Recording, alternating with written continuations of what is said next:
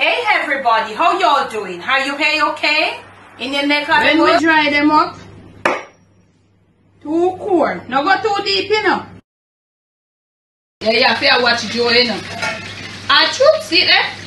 Apple cider vinegar and our troops. Come up right, make them get saturated in the gravy and all of that.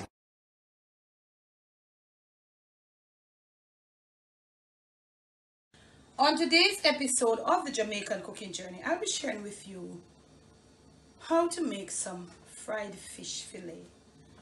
No, I haven't used fish fillet in decades.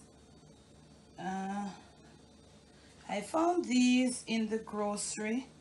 I think it's the name of it. It's imported. I don't really go for the imported stuff, but I guess that this is just what I found. Look like from the price of it, look like it's a kind of like a cheap fish too. I might cut this piece. So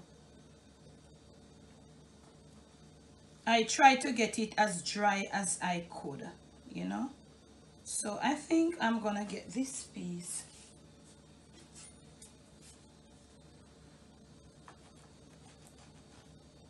Into. So I've washed. I use lime juice to soak them in. And then I've kind of a fish fillet you can rub and a scrub. So I just soaked it in some green lime juice. That's what I had. So this is what it looks like.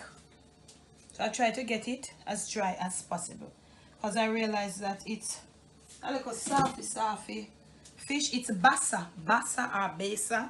Yeah, well, look, you can see cheap too, because me know fish fillet is something very expensive. So I tried my best. So I'm gonna show you now. So I washed it, I drained it, I used some what's that thing there, the thing where we use grease. I drained it on some parchment, and now I'm cutting it off on some paper towels. So I have it, yeah. So I'm gonna try to get it out. What I have done right here though,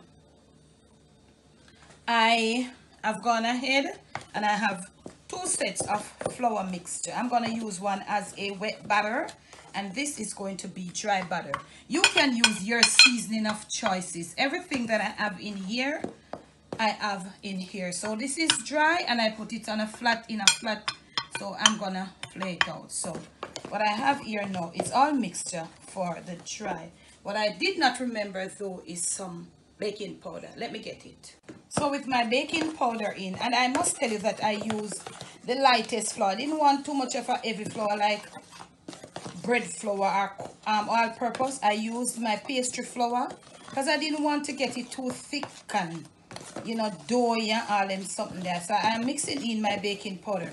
Mind you, you know you want to get it fluffy, but you don't want to use too much baking powder. If you use too much baking powder, you will get that sort of tardiness when biting in, you know, too much, and you see the staining on your teeth. So this is what I have. So I'm going to use some beer. You can use your beer of choice. I'm in Jamaica, so I use a red stripe beer. It has the frothiness to it too, so it will make the batter a little lighter too. I'm not gonna throw all. You see that froth? Yes, so it will help with the baking powder to give you that light batter. So this is what, and I had my stuff in there. So what I'm gonna do now, I have 3 pegs of garlic that I've smashed, and I'm gonna be preheating my my thing here. Wow, mediumly. I'm not deep fat frying, I'm just shallow fat frying. I don't want it to be submerging too much liquid because it's not the firmest of fillet. So I'm gonna be starting to, as I said, use your seasonings of choice in your flour.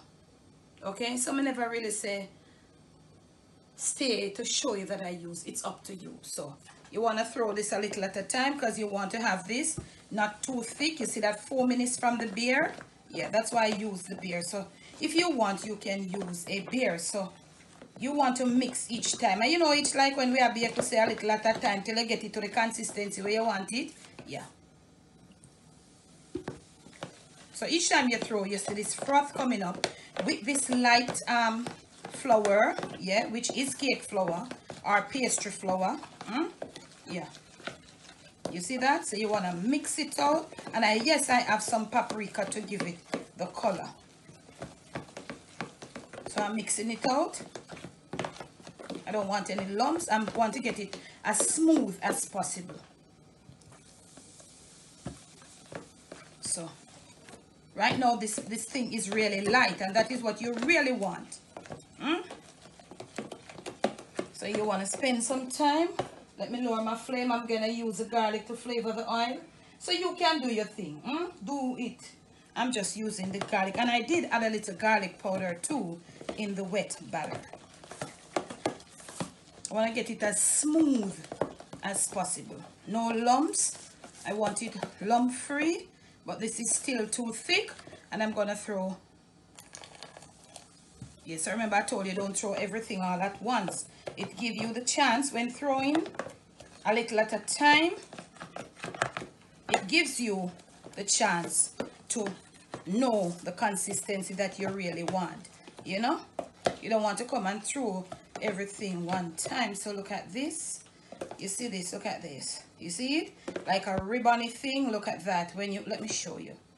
You see that? It's made, yeah. So you want it like that. No thicker, no thinner. What you want to do, you want to mix it up a little bit more to get it a little lighter, smooth, whilst your oil is being preheated, and you're mixing it out to get it the smoothest as you can. You can also taste if you have enough salt. Yes, I think mine is okay. You can also taste your dry batter too. Just take a little bit of little pinch, rubbing it out, and you can use a whisk or whichever other thing you want to use, but I'm using my spoon. You know I like my spoon. This is my Jamaican spoon. So really smooth and light. Look at this. You don't want it too thick. Look at it looking through the spoon. You see that? How thin? You can look through it. Now, what I want to do right here is to season these fish pieces. But I am going to season with any salt. I have salt in there. I have salt in that. So what I'm going to do now, I'm going to use a little Cajun seasoning just to season it from one side to the other.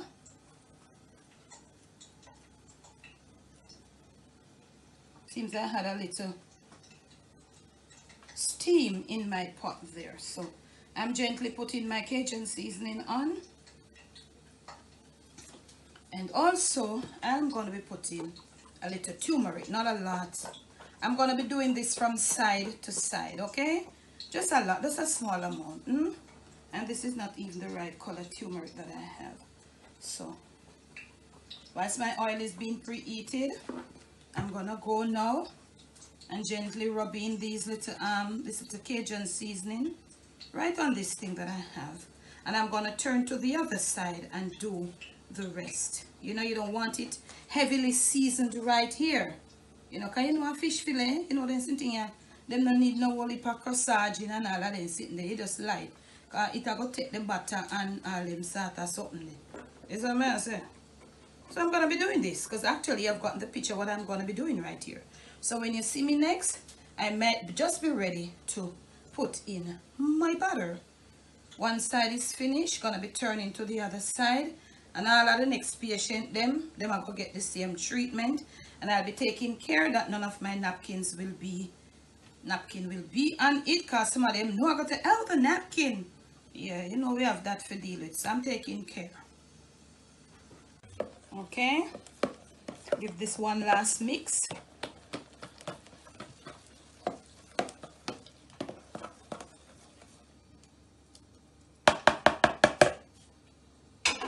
So I'm gonna be doing the wet first. You can really dry the wet. I'm gonna be doing it double dip for each batter. So I'm gonna be doing the wet 2 times and the dry 2 times. So my oil is over there. I've removed my garlic. So if you want to do it with your gloves on, you can do it. And I'm dipping it from one side to the other side. And you see, I'm gonna let it drip a bit. That's good. I'm gonna be laying it now in this dry mixture. Patting it on a bit and let it stay there. This is how you're gonna gain the fluff, that extra fluffiness, you know, on it. So I'm gonna let it stay there a bit whilst I go do the other piece. So next patient, same treatment into the wet.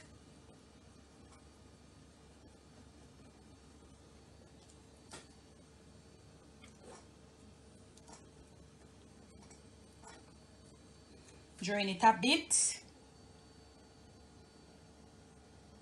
But I am really looking. I said that I would do 2 times. But I am looking, but it seems that I can just go 1. What do you think about that, Dad? Yeah. Because the fillets are thick, most of them. Let us go 1, family. I was looking at, some of them are thin, some are thick. So I think this is pretty good. 1 time will be pretty good. Oh, my oil is there. Hope it's not too heated. So shake this a bit, shake it a bit, shake it a bit. And you see there's layers. So I'm gonna come now and I'm gonna go right in here. I think it's relatively heated and I think I can put 2 pieces and we'll fry just like that.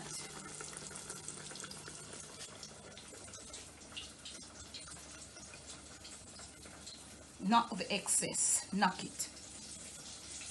We're gonna put 2 pieces in there. We're gonna let it fry. Show them the flame, Dad. Show them the flame that we're frying it on.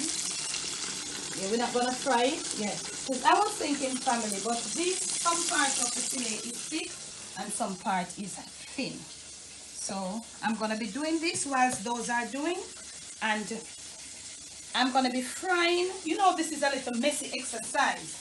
So I'm gonna be frying just like this while it stays right there, and it takes, you know, it cooks slow in that grease. It's not, I would say, this is not fully deep fried. No, it's not.